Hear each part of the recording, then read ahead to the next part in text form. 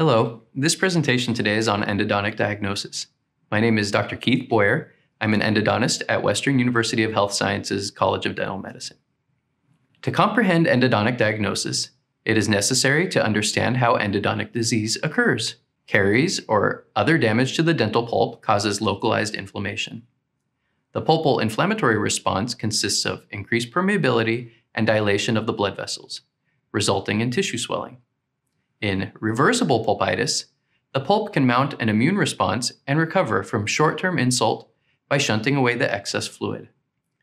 When the injury is severe or persists because the pulp tissue is enclosed in a low compliance space, there is no room to expand and the pressure continues to build until the vessels collapse, leading to tissue damage.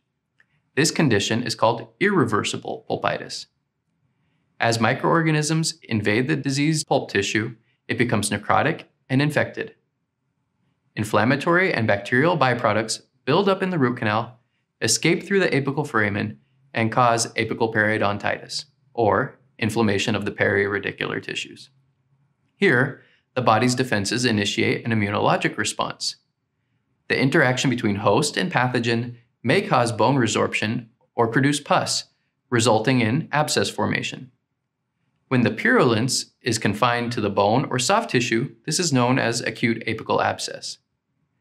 Chronic apical abscess occurs when drainage of the pus is established, such as through the gingival sulcus, onto the gingiva, into the maxillary sinus, or to the facial skin. The key to diagnosing an endodontic problem is to listen to the patient. It begins by taking a history of the chief complaint, which should include location, duration, quality, severity, stimulus, relief, and dental history related to the area in question. Based upon the patient's symptoms, one should be able to form a hypothesis as to the diagnosis.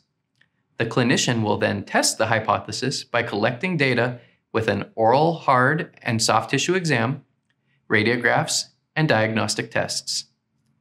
The objectives are to locate the potential cause of the problem, look for signs of disease, and ultimately reproduce the patient's chief complaint. If the patient reports pain on chewing, then percussion or biting tests are necessary. If they experience temperature sensitivity, then the dentist should apply cold and possibly heat to the teeth. If pulpal necrosis is suspected, a lack of response to cold or electrical stimulus may confirm it. After isolating the tooth that reacts the same way as the chief complaint, correlating tests with the clinical findings, and verifying probable etiology, then a diagnosis is established and an endodontic treatment plan is determined. If the information does not all line up, then the options are to either wait until symptoms become clearer or refer if the cause is suspected to be complex or non-odontogenic. Endodontic treatment should not be initiated unless a diagnosis has been established. Each tooth will have both a pulpal and periapical diagnosis. The pulpal diagnosis is tested by thermal or electrical stimulus.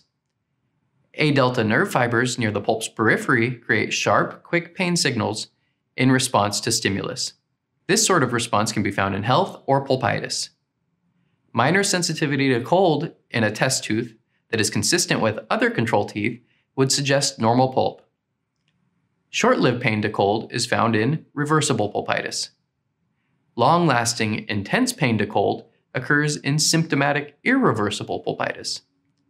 This response happens when damage has occurred and the C fibers in the center of the pulp are activated, creating a lingering, throbbing, and often spontaneous pain. Asymptomatic irreversible pulpitis presents with minor sensitivity or short-lived pain, but the pulp is clearly exposed by caries or trauma. No response to cold or electrical stimulus occurs in pulp necrosis or previously treated teeth. Previously treated means that the tooth has already had root canal treatment with filling material in the roots. Previously initiated therapy can have possible sensitivity or no response, depending on the level of treatment that was begun. The periapical diagnosis is confirmed by a combination of radiographs and tests. Teeth that have no pain to percussion of the tooth or palpation around the apex and with no apparent radiographic changes of the periradicular bone are said to have normal apical tissues. Symptomatic apical periodontitis is determined when the patient experiences pain to percussion, palpation, or biting. In these cases, there may or may not be radiolucent changes on the radiograph. When there are radiolucent areas surrounding the apex of the root, but no pain with periapical tests, then the diagnosis is asymptomatic apical periodontitis. Acute and chronic apical abscesses were described earlier. Acute apical abscess usually has severe pain and may or may not have radiographic changes due to its quick onset. Chronic apical abscess usually has little to no discomfort and the presence of apical radiolucency, since the infection has eroded away at the periodontium, releasing the pressure.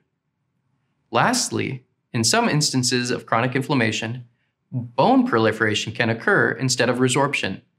This is called condensing osteitis, and it is observed with greater radiopacity around the apex of the tooth and usually no pain.